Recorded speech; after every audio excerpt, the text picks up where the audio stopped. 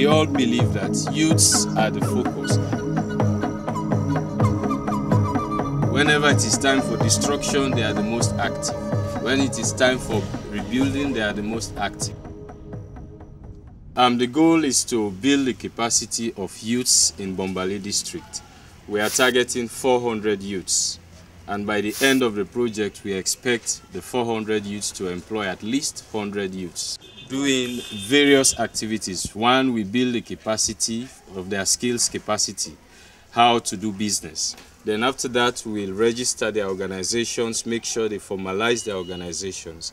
Then after that, we set up the business for them and we mentor them for a period and ensure that they are strong in their business. We are training them. Some are doing basic business, some are in computing, some are in tailoring, some are in... Our focus is between 18 and 35. And not only 18 and 35, we also focus on those who do not go to school, and those who are not in business, and others who are in business but they are not in any big business. We are focusing on the medium and small scale businesses. We have 10% of the entire support to be people, physically challenged people, and we have 60% and 40% of the entire beneficiaries male youths, and then the rest are female youths. So we have a perfect mix of all the categories. This project is funded by UNDP. UNDP gave the funds to COOPI, and COOPI is implementing with partners. SLIBA, which is Sierra Leone Indigenous Business Association.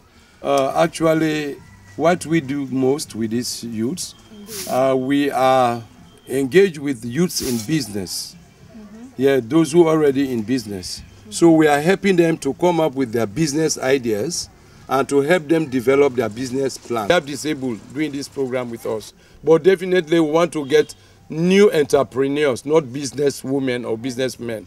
And we are trying to create employment.